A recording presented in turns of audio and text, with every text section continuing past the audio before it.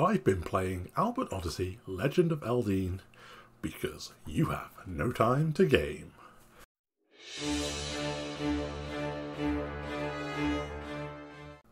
Welcome to the next episode of the When the Credits Roll, a series in which I only review a game once I've seen the credits roll, so you can have a little faith in what I'm talking about. First up, the basics. Albert Odyssey, Legend of Eldine, or just Albert Odyssey, was released in August 96 in Japan and July 97 in North America. It never actually saw an EU release.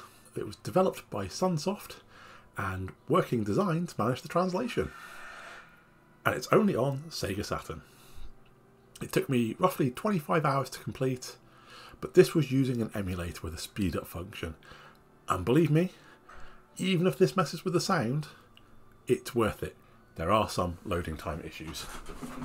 Anyway, Albert Odyssey is a traditional turn-based JRPG, released in the ye old times on the 2D powerhouse that is the Saturn, and using said power, quite a spectacle visually for a 96 title. The story sees us reprising the role of Pike, a human, due to unfortunate circumstances involving a goblin attack on his village when he was a baby, has been raised among the winged people called Harpies, and even gaining an adopted sister. But once again, fate turns on Pike, and an evil empire attacks, turning his sister to stone, and only the power of a magical blade Pike carries, which he received from his parents before they died, prevents him from having the same fate. So off he goes into the world to free his sister, and eventually, as any good JRPG, possibly he's going to save the world. Pike acquires a few buddies along the way, which are Eka, a singer that Pike meets who, due to certain circumstances, decides to join him. She's a bit of an interesting character and takes on the role of like Pike's love interest, but she's quite a headstrong person as well. We get Leos, the daughter of a great priest that they thought might be able to save Pike's sister from the curse, but instead, because she's not strong enough to actually turn the curse around, she joins up with them to help find a different solution. Then we get Grizz, a dragon man that joins the party to pay off the debt for the party saving his people. He's a very simple character. He's just the heavy hitter, and that kind of comes across in his personality as well. Then we get Ammon, a proud and arrogant birdman that joins to help pay back stopping his people from going to war. He thinks his people are stupid and should be helping the party, so because he's the best of them, he joins up. Of course, so it's mostly saving the world is him, of course. And finally we get Kia, an apprentice mage of another plot-relevant character that replaces one of the others in the group further in the story. To say she's gung-ho is a bit of an understatement, and she basically has zero fear.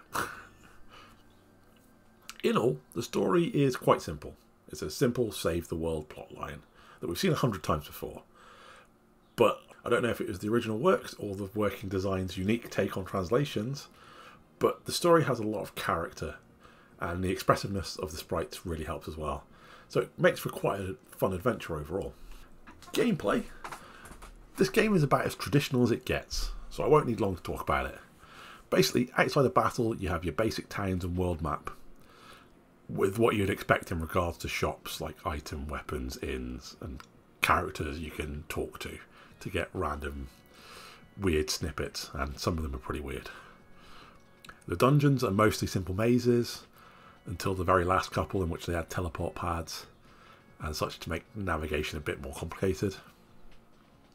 And the characters themselves are your basic stats that you'd expect from most games, and can be equipped with a variety of character-specific weapons, armours and accessory.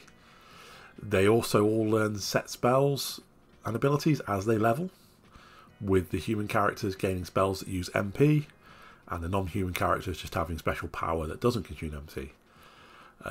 Yeah, it's all very, very traditional, nothing you wouldn't expect, nothing outside the norms. The only thing to mention is some of the items were a bit odd and could have done with better descriptions. Battles are of the random nature, so this is a random encounters, just so you're aware. And they're a classic turn-based, with your guys lining up on one side of the screen and the enemies on the other, and taking it in turns on some abstract speed system as to who goes next, as there is no turn order showing, as it's an old beast. Your characters can use the basic attacks, magic, defend, items, or run away, and can be inflicted with various status effects. So yeah, it pretty much plays what you think of traditional turn-based JRPG would play like, with zero bells and whistles.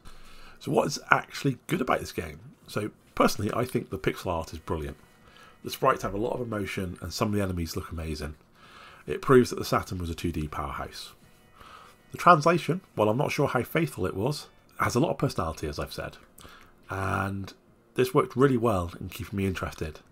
And honestly, it's kind of nice to play like one of these traditional turn-based games every now and again, as it's personally something I hadn't done in a while.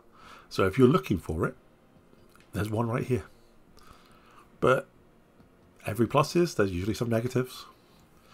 And while a problem comes from being simple, and that is repetitiveness. The battles get very repetitive towards the end, and some of the last few bosses has a ton of HP.